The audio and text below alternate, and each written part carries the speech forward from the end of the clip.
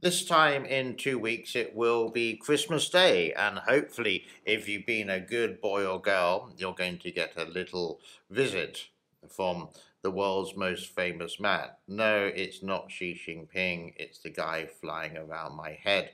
And welcome to this very weather call. Can I say weather call, or have I just made up a new word? With rain, thunder, and snow.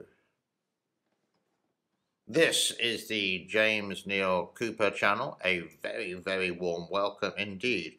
Now, let's hop into it straight away without further ado. Yes, there is going to be reading. Yes, there is going to be reading. Oh my God, good luck everyone.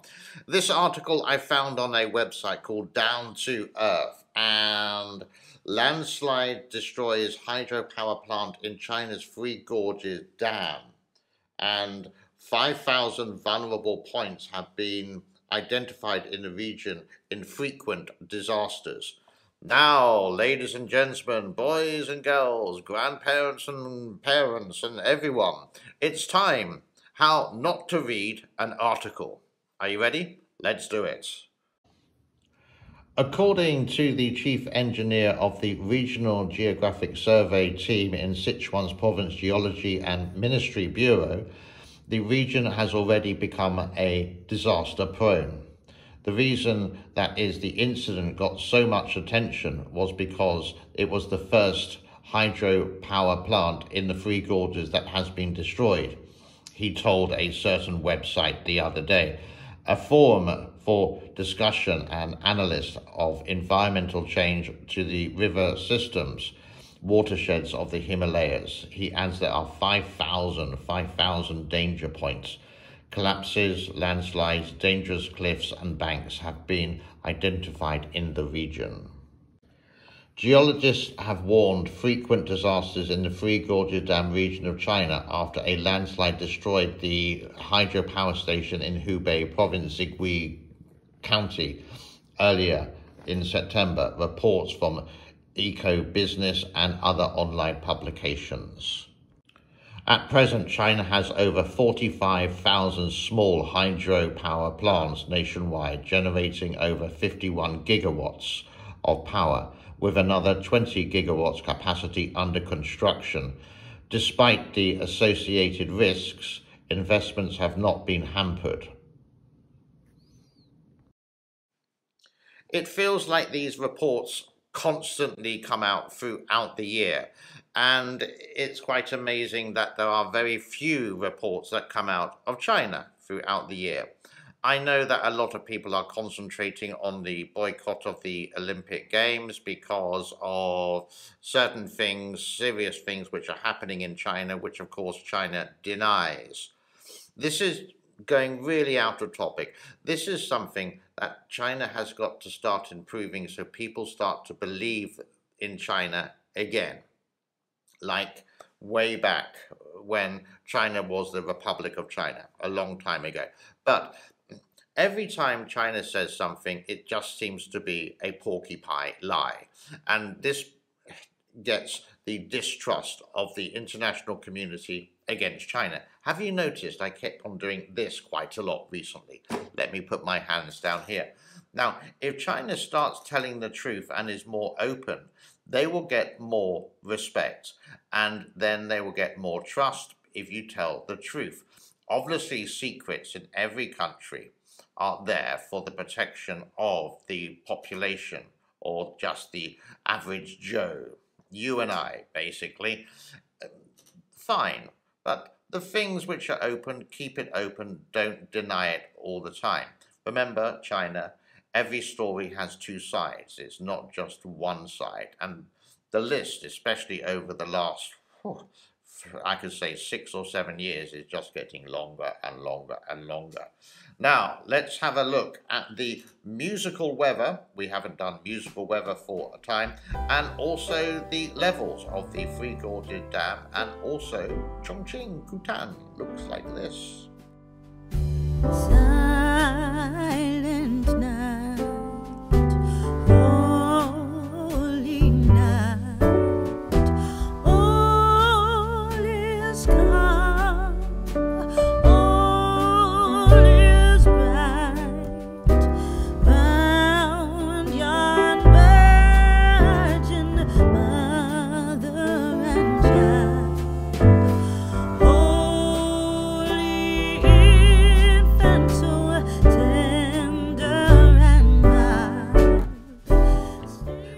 really is all the information I got for the Three Gorges Dam for today. Hopefully I can dig some more dirt out tomorrow, but I would just like to go to an article that was published earlier this year in the Financial Times related to some of the Western communist shills who live in China and will deny all the facts related to, or the allegations to, things which happen in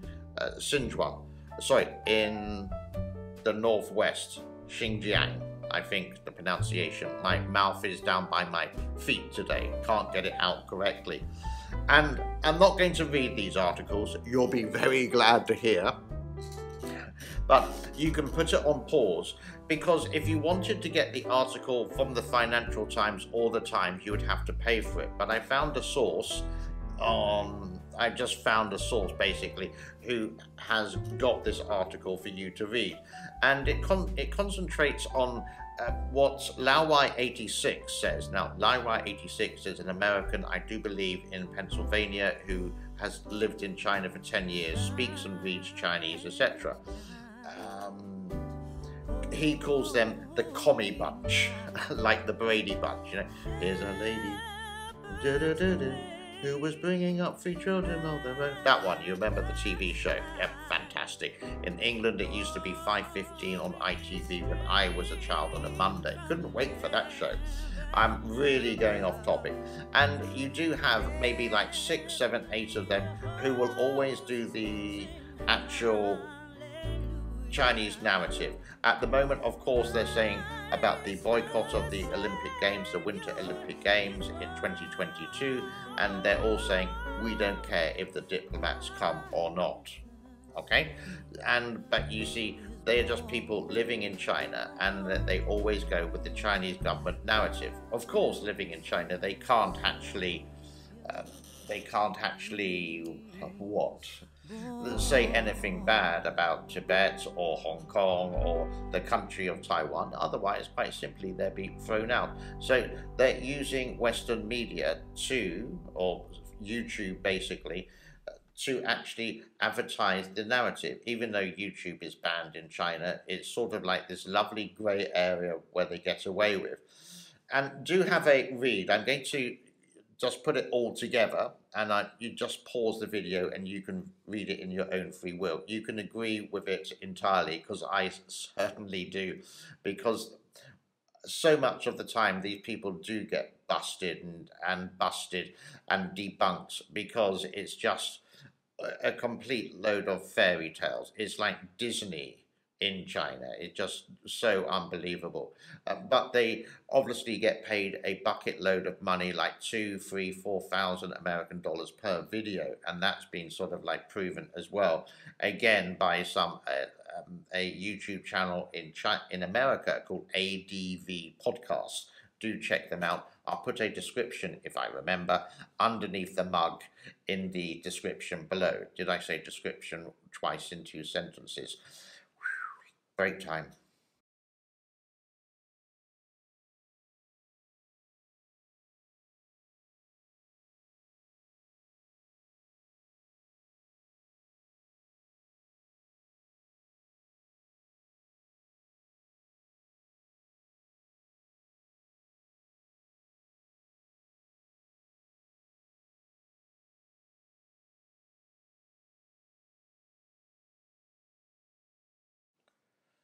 That brings us to a close for today. As always, if you have the time to hit the subscribe button, that would be absolutely fantastic. If you like the show, then give me a thumbs up. Comments in the comment form below. Share it with your friends.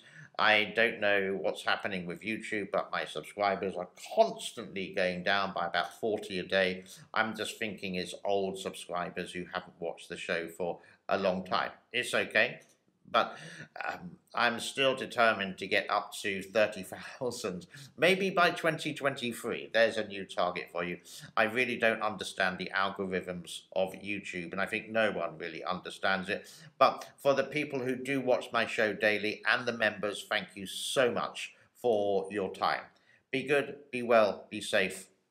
I'm out of here. Arrivederci. Bye-bye.